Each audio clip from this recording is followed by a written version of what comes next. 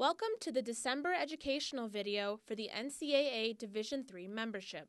This month's educational video will be divided into the following two sections: making changes to the membership directory and Division III championship dates. Now that we have reviewed the topics that this video covers, we will move into the first section.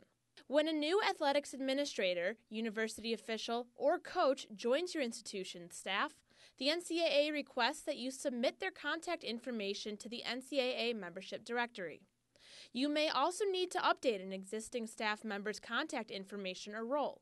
It is important to continually update the membership directory because it enables staff to receive relevant communication from the NCAA National Office, appear as one of their institution's top 5 contacts, sign up for NCAA Connect, and receive the quarterly Champion Magazine publication.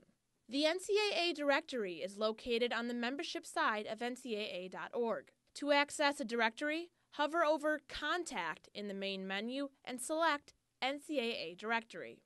The directory includes a list of active, provisional, conference, affiliated, and reclassifying members, multi-division classifications, and NCAA National Office staff members. To ensure NCAA staff members have the most accurate and up-to-date contact information for your institution's athletic administrators and coaches, select Active Member Institutions, and you will be taken to a list of all active NCAA institutions.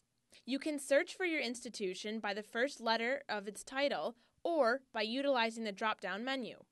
Once you have selected your institution, you will be taken to a summary page that lists all of the current staff members and the positions they hold. If you would like to view a specific staff member's information, click on their name and their contact information will display. If you need to add a new staff member or to make changes to a current staff member's information, click on Change Request in the upper right-hand corner. The change request form includes options to update personnel, sports sponsorship, or conference affiliation. You will need to fill out all required form fields indicated by the red asterisk. You will also need to provide a description of the requested change, as well as your name and email address before hitting submit.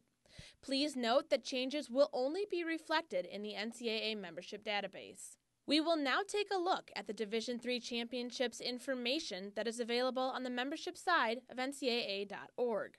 You can access the Championships homepage in one of two ways. If you are already on the Division III homepage, you can select Championships in the upper right-hand corner, or you can select the Championships menu item in the top navigation bar. The Championships homepage includes information such as NCAA Championship Manager contact information, score reporting, automatic qualification forms, statement of expense forms, host bid information, and dates and sites of NCAA championships. If you are looking for sport and division-specific information, scroll down the Championships homepage to view a listing of all NCAA-sponsored sports. Once you select your desired sport, you will be taken to a sport-specific page that often includes bid information, championship manuals, and committee information. If you would like to view a calendar of all Division III championships, hover over Championships in the top navigation bar and select Calendars. Next, select Division III Championships, and you will be taken to a month view of the Division III Championships calendar. From this view, you can control the content that appears by using the filters in the top left-hand corner.